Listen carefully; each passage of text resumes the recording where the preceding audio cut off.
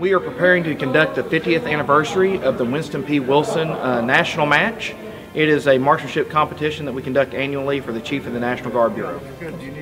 It's one of the few things that I really enjoy, and I would like to push myself to be the best I can.